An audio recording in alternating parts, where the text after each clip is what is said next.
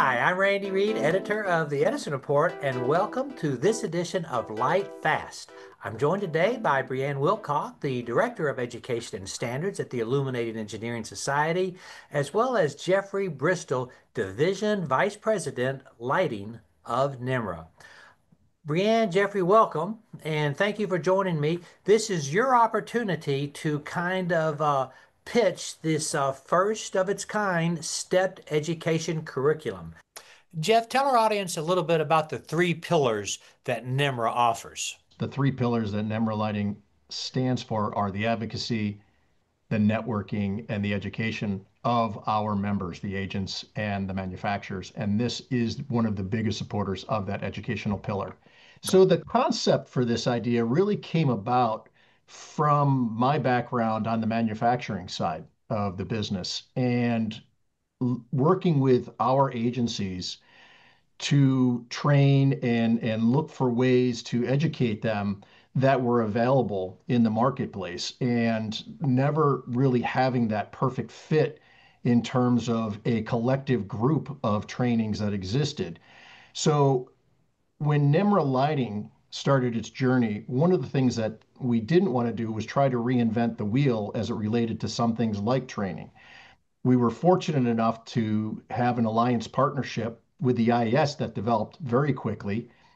And in discussion with Brienne and Colleen, we really started to discuss and talk about this idea of a stepped education curriculum, something that would allow agencies and manufacturers alike to access a collective group of training that would allow them to gain broader proficiency across every experience level in an agency and or in a manufacturer.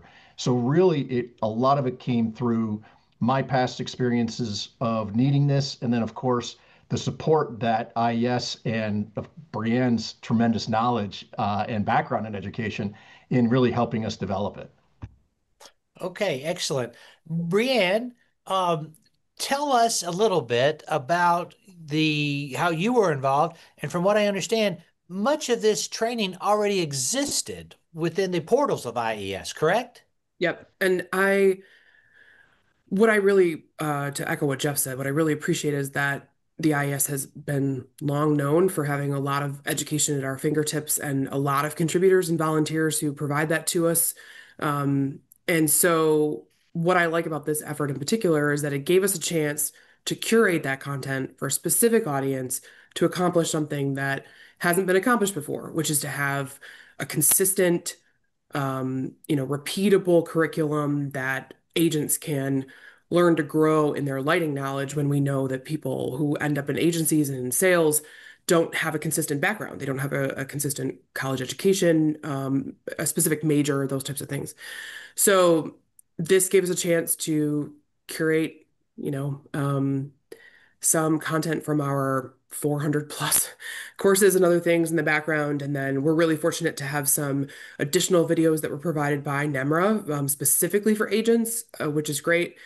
And so each of the levels is anchored on kind of a core skill building program. And then there's additional modules beyond that. And so it was a good exercise for the IS2 to be mindful of a specific audience. Jeff, tell us a little bit about level one lighting trained.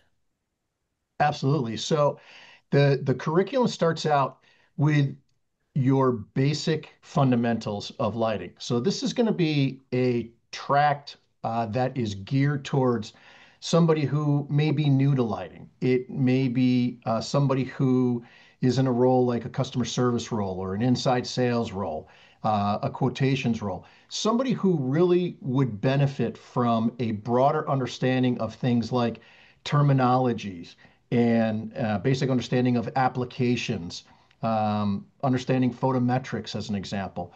All of this basic lighting knowledge that you would want to understand what it is that you're either talking about or selling or quoting now exists in step one, which is lighting trained. And of course, at the end of each of the steps, as a student, you'll receive a certificate of completion from NEMRA Lighting that shows that you've completed that step and now gives you the opportunity, if you decide to progress, to go to the next. So, Brienne, we understand now a little bit about level one, lighting trained. Which IES materials were you using to help create level one? So we actually have a course called Introduction to Lighting. It replaced a previous iteration. I think it was called ED50 in the back Right. years ago. It's kind of that pre-fundamentals of lighting, really basic course. It's actually been on the e-learning portal now for a few years. We haven't used it in a cumulative type sense, in the sense that we haven't put it as a part of a curriculum. We haven't said, here's Introduction to Lighting, now move on to these three things. Because the next things that you may seek out are really related to your profession, your specific role in the lighting industry. So this is the first time we've used it as an anchor to move forward to other things beyond just, general education. Okay, understood. So, Jeff, let's look at level two, lighting educated.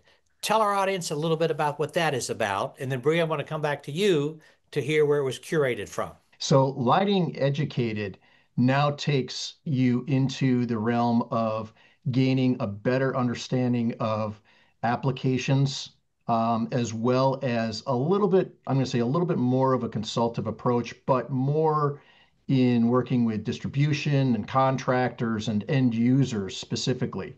So you'll gain a good knowledge of the various types of lighting. You'll gain a very good understanding of basic controls, including network control and Bluetooth and things of that nature.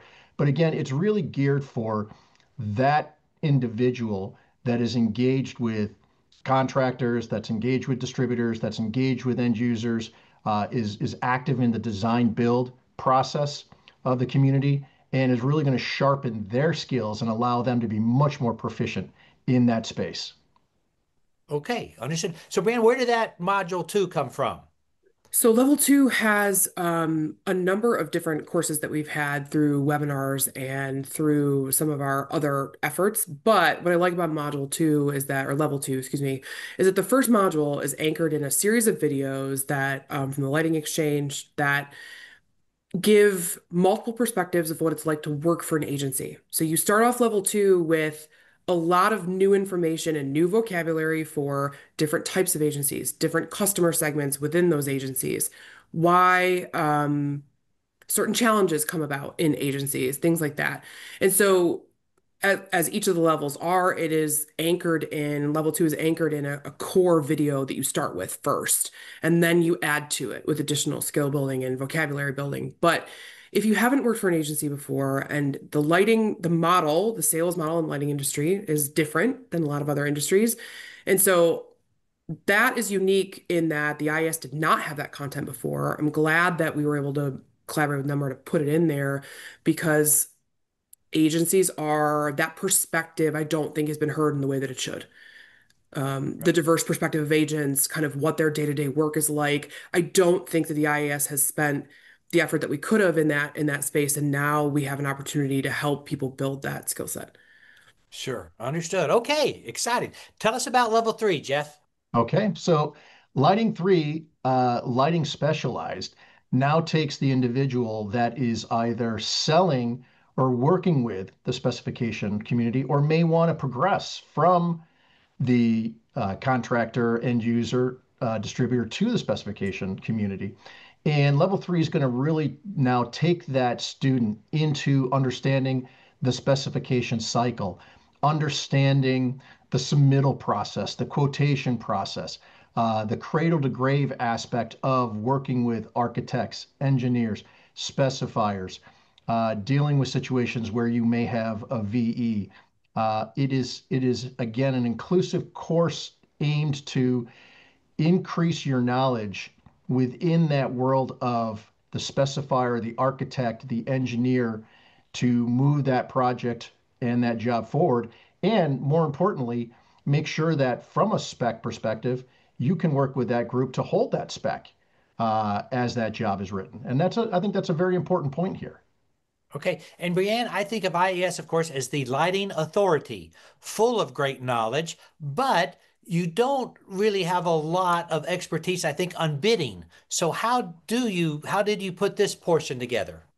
It's true, actually. I agree with you. I think that in our documents, like our commissioning documents and some of our other standards, some clarity around bidding comes in when you teach people how to write a spec that is solid, because that's how bidding gets done accurately. So I think that that vocabulary, that skill set has been distributed through IES content, but it hasn't been kind of blatantly addressed as why do we have such a problem with bidding in the industry, and what happens when a job gets bid incorrectly? What's your next best step? So level 3 is great because it starts with Lights of the Round, and Lights of the Round is a program with a distributor, an architect, an electrical engineer, controls manufacturer, and that particular program gives you an insight into how they all interact with each other at different stages, even the uncomfortable ones, the value engineering, the bidding, the commissioning, parts where there's a lot of whose fault is it, so to speak. And so what I like about that program, though, is that it's a very candid look at specification and then managing that specification all the way through to installation and commissioning. And so bidding is a part of that process. Some of that clarity comes to be in that program because you start to see why that process is so important. And then beyond that, there's a number of modules in these levels that help you understand how those teams interrelate. So when we talk about selling light as a service and who's actually providing the service and commissioning and who's actually representing the owner during the bidding process, and how to think about lighting as an integrated system instead of a set of widgets.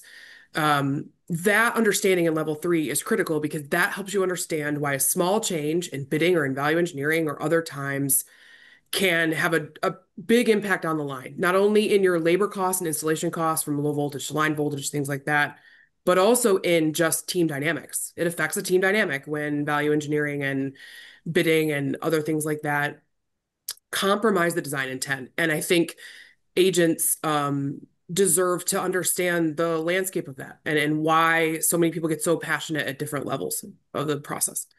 Well, I think your vast experience, of course, as a lighting designer in a prior lifetime Yeah, had to be very helpful in putting it's this true. together because you've experienced all these things. That's true. Well, and agents have called on me in my past life, right? So I spent 9 years, being called on. And I think I had some awesome agency partners that were able to really stick with it through the entire process. And, it would be great to see more consistency in agencies in that skill set. Understood. Okay, Jeff, tell our audience a little bit about level 4, the lighting professional. So exactly. Lighting professional is the fourth step in the process. And lighting professional now really hones in on the consultative selling approach within the specification and or design community. So you're now getting to the aspects of talking about the importance of aesthetics as well as performance, looking at lighting layout, looking at controls layout, really dealing with that consultative aspect of selling beyond drafting the specification, if you will. Brienne, tell our audience a little bit about how level 4 was developed. Level 4's anchoring course is Architecture for Light, taught by Kim and Paul Mercier, well-known lighting designers. They really start to give you a sense of how a lighting designer thinks about architecture, thinks about the spaces that we occupy. And then level 4 really focuses on building empathy for who you're calling on. Electrical engineers, lighting designers, why they talk the way that they do, what their design concepts mean to them, what design narratives look like. And so level 4 really is meant to push an agent beyond their comfort zone and to really think through how someone else feels about a lighting design from start to finish, which is it's unique to the design community for sure. And one thing I'll say, Randy, about all four of the steps in the curriculum is that these are extremely comprehensive. Step 1, 2, 3, and 4, meaning that you're investing anywheres from 8 to 10 hours in each step Okay. to be able to move through and gain that certificate of competency. Okay, so what would the total number of hours be, ballpark, for all 4? It's just shy of 37 hours for all 4 steps, all in. Okay. And may And I it may ask, evolve. I should say, Rainey, it may evolve over time. We welcome feedback on some of the curriculum, and there may be things that we will supplement So if the IES happens to host a webinar that just seems like an excellent fit, it'll be added in, and there'll be an evolution of how those go. Okay. Jeff, what is the cost? So as a NEMRA Lighting member, steps 1 and steps 2 are absolutely free. There is no cost whatsoever. It's part of your membership, and that's both for the agent and the manufacturer. If they're progressing to step 3 and to step 4, what we've asked is that they become a member of IES to be able to unlock those steps, as well as unlock a variety of other training that will be helpful to them. And that obviously supports the mission of making sure that now there's engagement at regional and/or chapter IES meetings, being able to benefit from all the additional information and training and material that IES has to offer on their site. So all in all, I would say if you're looking at all 4, relatively, very inexpensive. Okay. Jeff, any closing comments? I'm just going to touch base quickly on one of the important comments that Brienne had made, in that this will be a fluid and living curriculum, meaning that as material becomes available, and this has already happened, we have partners that come to us and say, hey, we would really like to add a broader perspective on emergency lighting, on BAA and BABA, on network control. We now have the ability to leverage from those partners that material that they're providing and either run it into the curriculum or add it as you might be interested in this type of a tool. So the opportunities for our members here is endless. They will be able to really dive in and not only complete the curriculum, but find these additional resources that are going to support their knowledge growth and their proficiency. How old is the NEMRA Lighting Division? The NEMRA Lighting Division is a grand 9 months old today. Okay, so I just think about 9 months old and look at the value that you are providing to your members. Brienne, closing comments. I've loved working with NEMRA Lighting Division. I think I think that they've been ambitious about education. I appreciate the respect for the IES curriculum and kind of our place in education. And so I'm excited about this because in a lot of ways, it's the first true partnership collaboration that the IES has had where we develop a curriculum for a specific audience. And I believe that the heart of a lot of those conversations that agents get to have is so critical to the success of a project that I'm glad that they were able to give them a better vocabulary, more resources at their fingertips, more expectations of each other, and having some consistency in how they think through this process. And I hope it grows for not only our membership and exposes the importance of IES to agents and becoming an individual member, including at a section level. And I hope it's also a model for other organizations that want to think through how important their audience is to them and what the IES might be able to do to help. Well, I agree, Brienne, and I'll just tell you, IES and NEMRA are 2 of my personal favorite organizations in our industry, and to see them coming together. So many organizations have MOUs. You sign the MOU, you put it in yourself, and not a whole lot of help happens. It's just great. It's kind of a 1 + 1 = 3 here. The 2 organizations working together, just providing a tremendous value. So I want to congratulate you. Jeff, tell our audience the last thing, where can they go to register? The NEMRA Lighting members can actually go on through the NEMRA Lighting portal. They can register on the portal, and then that will take them over to the IES site, and where there is a NEMRA Lighting page that they can access all of the content that we've talked about today. Okay, thank you both, and congratulations.